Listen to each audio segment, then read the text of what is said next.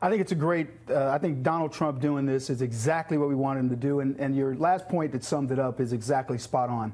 So they put the steel tariffs on. What does the CEO of U.S. Steel do?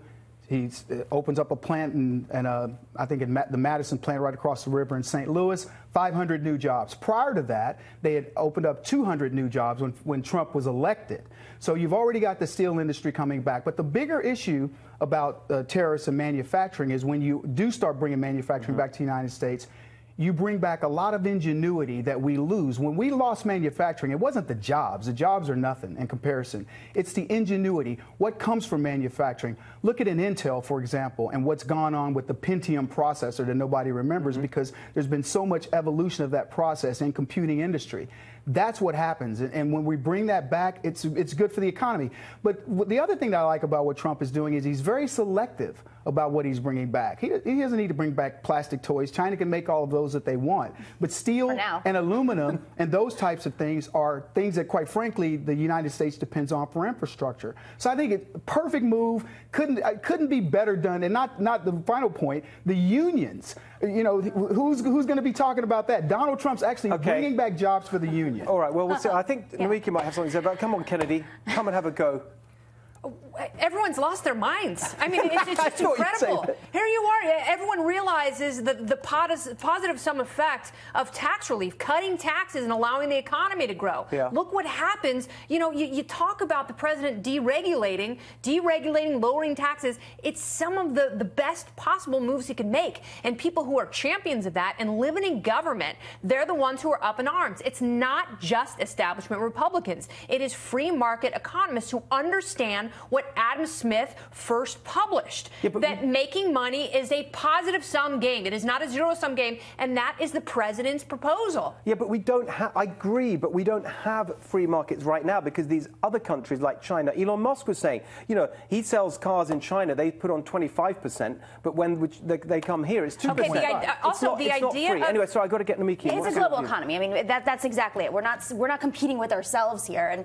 But I think going back to this worker point, if Donald Trump was doing this and helping workers, maybe say the way that Bernie Sanders would have done it, I would agree with you. But the problem is that he's doing this and workers are suffering. I mean, you mentioned Wisconsin. Wisconsin is the petri dish for assault on the American workers. Wisconsin is where they have, eliminated collective bargaining, where unions have been weakened, where unions over the past 10 years have been weakened. Exactly. And you know who suffers? The middle class suffers. You have income inequality worse than it's ever been because of deregulation.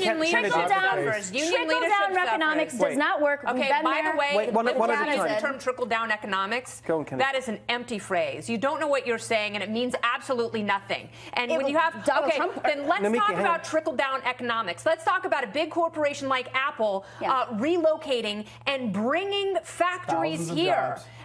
What's wrong with that? I mean, you have a company that's profiting from tax cuts who is bringing facilities to the United States and not protecting its workers. Workers are literally who have jobs are forced to go on government. I mean, you want to talk about the cost of the deficit and how it's going up. That is what happens when you don't protect workers. Capitalism is when you have giant corporations in the pockets of politicians, and they're the ones who are making deals with each other. Absolutely. So you have big corporations who are encouraging their workers and helping them to sign up for government program and paying them 30% of what they use.